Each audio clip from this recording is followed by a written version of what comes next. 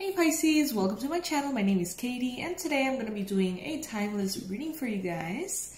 Whenever this message finds you, it's when I believe it needs to find you, okay? Even if it's a long time after this video has been posted. Guys, welcome to the Pisces Club. Thank you so much for being a part of this community. If you want to become a part of the Pisces Club, all you need to do is click on that subscribe button, okay? So I was doing the reading, I was feeling in the zone, and then all of a sudden, that video got cut off. So, now I have all the cards laying on the table, so I'm gonna basically pick up where I left off, okay? What I'm seeing here in this reading for you guys is that you are entering a very powerful phase of your life in which you are sort of like wrapping up the last chapter in a very practical way. It seems like you are dotting the I's and crossing the T's. You are sort of like making inventory, taking from the past what is valuable and bringing it into the future to sort of like merge it with the new possibilities. It's kind of like when you clean your phone, you clean your storage, you get rid of everything that's unnecessary, and you keep what's valuable, and then you keep that space open for the new. That's sort of like what I'm getting here. Some of you guys are exploring through this Mercury retrograde situations from the past, maybe relationships, dynamics, projects that you had, maybe that you had forgotten about, maybe that have a lot of potential, but it's not yet being used, right? So it's like you're retrieving things from the past. You're going back and taking what is valuable, bringing it with you here. Some of you guys could be dealing with a soulmate kind of energy. This could be a coworker. This could be someone who you feel very strongly connected to. This could be someone from the past, maybe someone you've known from childhood or teenage years. This could be romantic, as I mentioned. This could be work-related, family-related, but this person seems to be very important for you at this time. This person seems to be sort of like building with you in a very abundant way, in a very abundant mindset and perspective.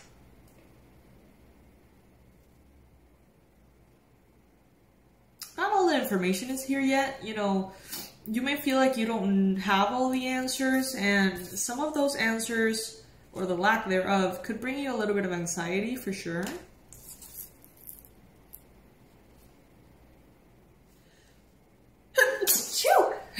Sorry. But it's like your intuition is pulling you forward. It's like moving you into what you know you've always meant to do. You've always been meant to do. Do or experience. Some of you guys could be dealing with a Leo person who's bringing a lot of bright, shiny colors into your life. And some of you guys could be dealing with a water sign, Cancer, Pisces, Scorpio, who is bringing in a lot of a sense of mystery and spirituality and sort of like this dangerous mysticism to them. And I mean dangerous because I feel like you don't know what's going to happen with this person. You've got the moon here. You've got the High Priestess, so it kind of feels like you can sense that something important is gonna happen with this soulmate person, but you don't have all the answers just yet. Some of you guys, by not having the answers, you may feel a little bit left out in the cold. You may feel uncomfortable by not having the answers.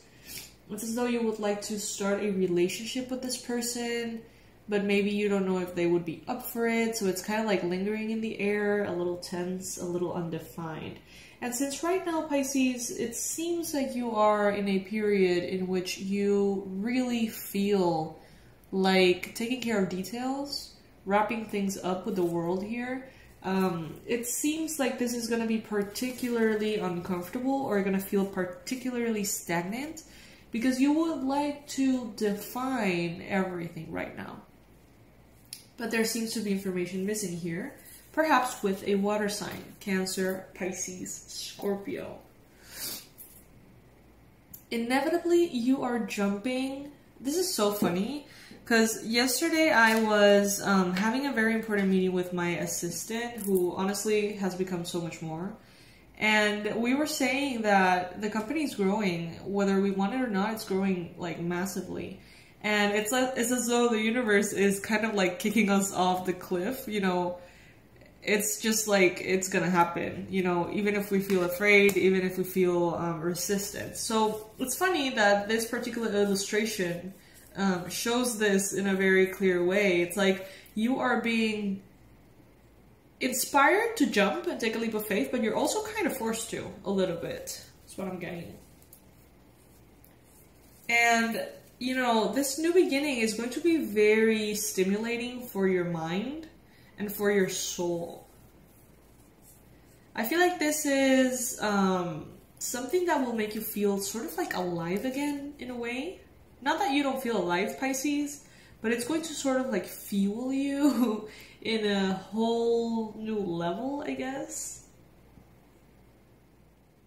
But it's like you know that this is wonderful, but you also want to do it right, it seems. Like you want to incorporate with the Temperance card here, the past with the new in a very gradual, mature way.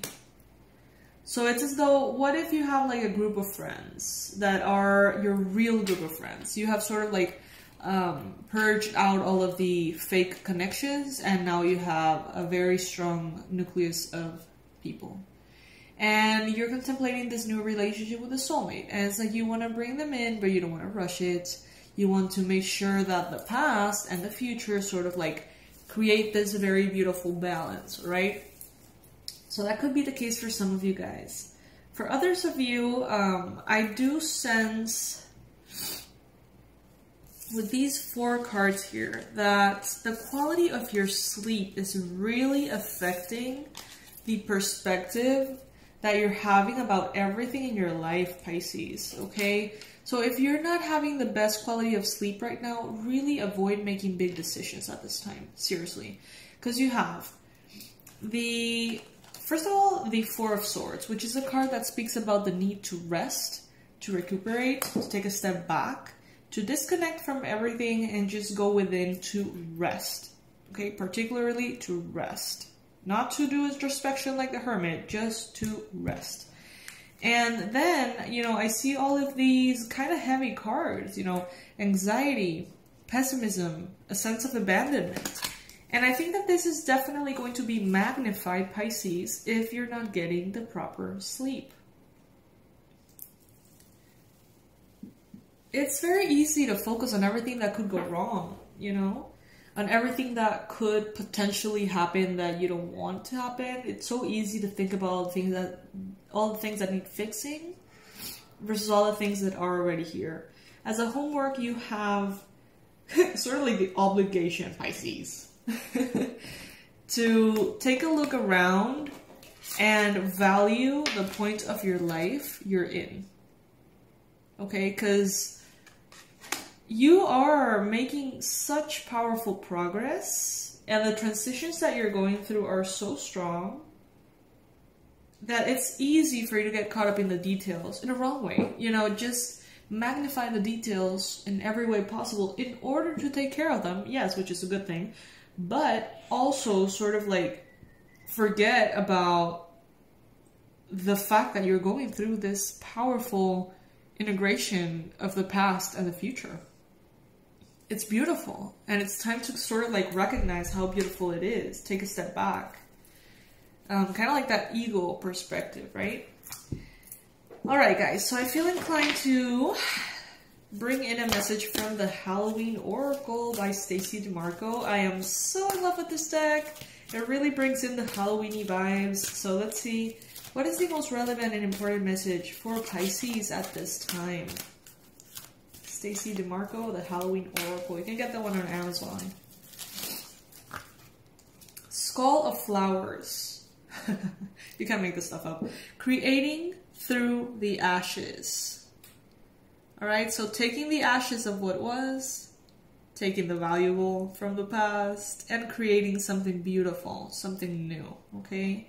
You can't make this stuff up. It's so freaking accurate. Alright, let's read the message completely here for you guys. Let's honor the author this way and really bring in the complete guidance from this deck. This is card number...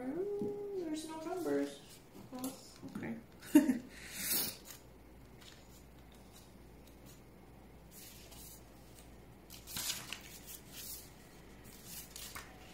What are you guys gonna do for Halloween? How are you gonna deal with Halloween pandemic-wise?